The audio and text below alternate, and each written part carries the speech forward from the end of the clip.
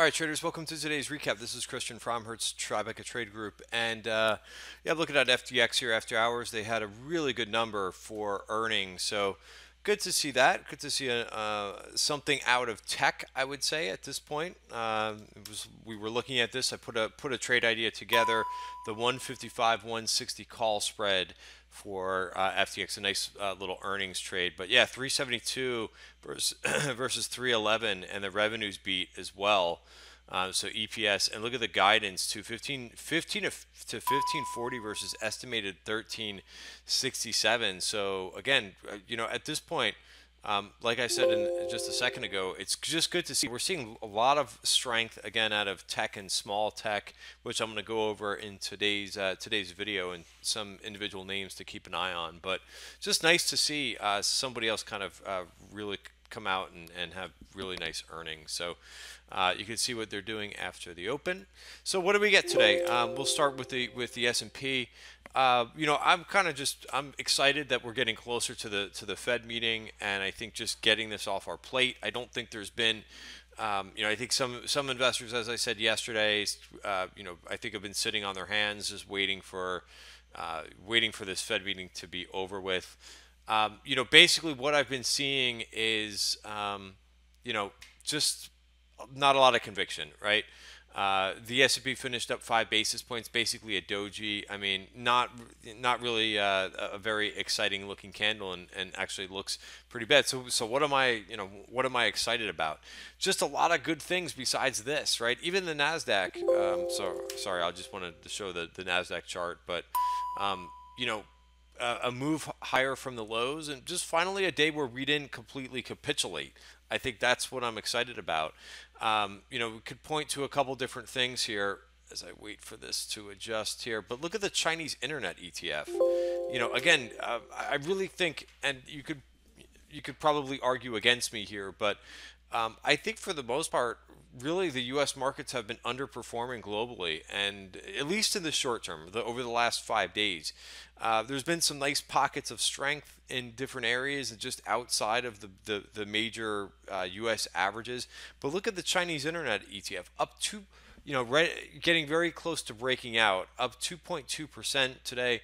Just a lot of names within this group that I think are looking really constructive. Look at BZUN, take out the highs there, 51.68. That's a name that I'm long. I'm long both in options and in cash, so looking really good on that one. I think this Momo is starting to look interesting. This is the China Tinder. I mean, look at these charts. These things look pretty positive, right? I mean, up 4.8% today. Of course, Alibaba also had did okay today. Didn't get back to where we were last week, but pretty close. I saw that in a bunch of different charts. The stronger names took out yesterday's weakness pretty nicely. So Baba did that today. One or two other names in this space that I think are interesting. Weibo, a decent fade from the highs. YY also has some strength to it after kind of a weird earnings report where it started to go higher in the beginning of the day and went lower.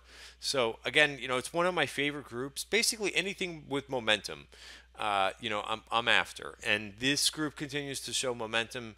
And some of those names are really outperforming, but the whole group, right? When you look and you look over and you see the SPY up 17 basis points, Q's up 30 basis points, and the Chinese Internet Group up 2.2%. What would you rather trade? So for me, and my stance is, all I need is the market basically to not capitulate, to not open on the highs and finish on its lows, and we can make some money doing that. We'll find the individual names that are moving. Same thing within the U.S. Some smaller cap tech names. Look at NTNX, up 1.6% today.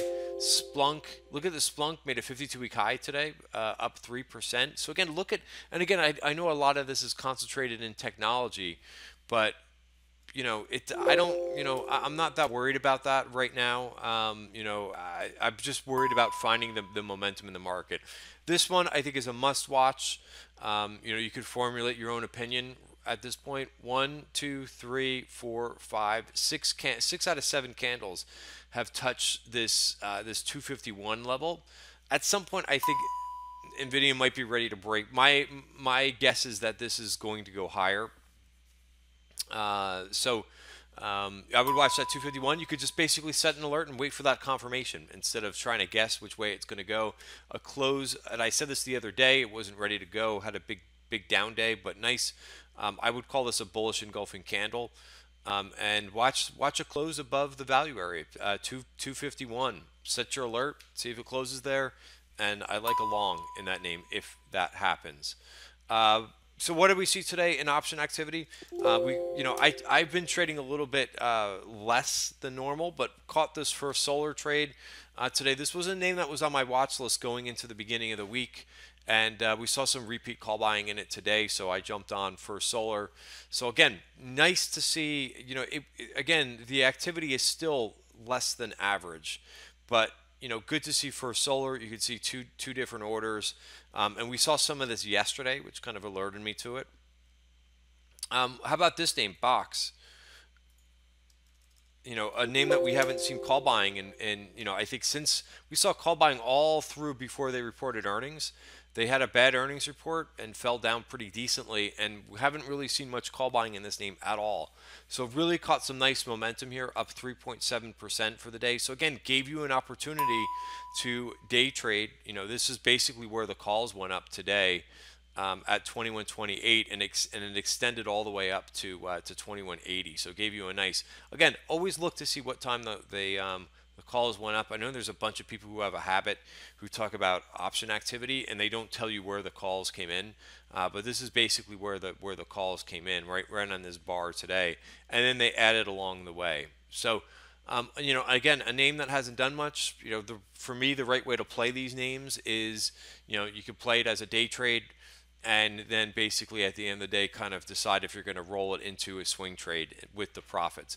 That's basically what I did today in First Solar. I was in First Solar April calls, and I took a couple targets, and then I made it into I bought just a few of the May calls, rolling that out, considering it's got a little momentum, and we'll see where it wants to go. But again, playing with the profits in that name. Couple other groups that we saw some activity in. We saw a few different times Applied Materials weekly calls. Micron reports this week, so I don't know if that's what they're up to, but those were active this today. Again, I don't know if there's a lot of crossover between Applied Materials and Micron in terms of their business units, but I don't know. I'm just trying to formulate an idea there. Also, I know I wanted to talk about a couple other names. Amazon. That was the other trade that I put on today. I talked about this yesterday, how I thought 1, 2, 3, 4 down days and then a fifth down day into a 20 into support 20 period moving average compelled me to go long this. So I did add a April call spread in this, and beautiful. Closed right on the highs today. So love the strength out of Amazon. And again, especially when the market is having a difficult time, as it's had in the U.S., I like to gravitate to the strength and go after best of breed when we have a when we have a weak tape, and that strategy has worked pretty well for me. One other, so I just wanted to show this. I put this chart on I put this on Twitter earlier, but I just wanted to show you that because again, I know some people, they don't they're only looking at the U.S. market, but take a look at what's been happening here in the Hang Seng.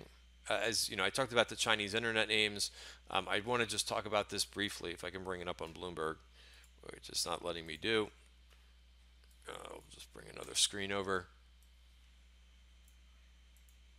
Oh, getting the screen that does not want me to show that. But basically, as I can't show this to you right this second, actually I might have this up from earlier.